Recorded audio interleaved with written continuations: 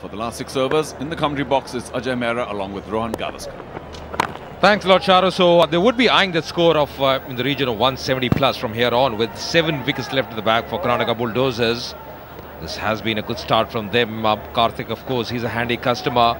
Pretty good bowler as well at the crease.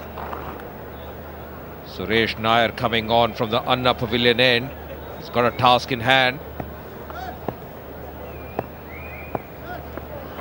Bowling wide to the crease. Struck very nicely in the gap as well. That's racing away. Will be another boundary. Lovely shot, good execution. Magnificent timing as well. He put a lot of beat into it and it raced away to the boundary. Boom chicka wawa moment there.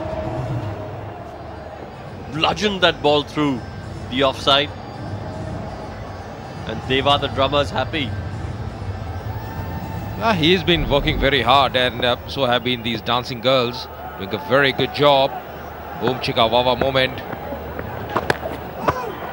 Room was there, not taken toll of.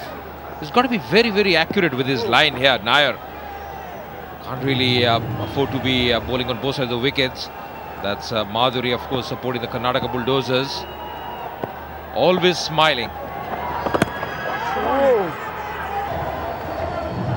Good comeback by Nair after that boundary. 2 dot balls. There's Madhuri Bhattacharya supporting the Karnataka Bulldozers.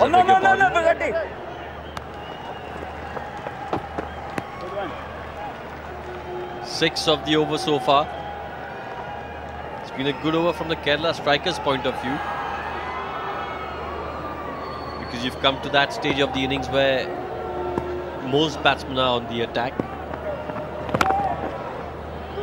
And if you go for 6 or 7 like this over has gone for, it's a good over. End of the 15, it's 129 for 3.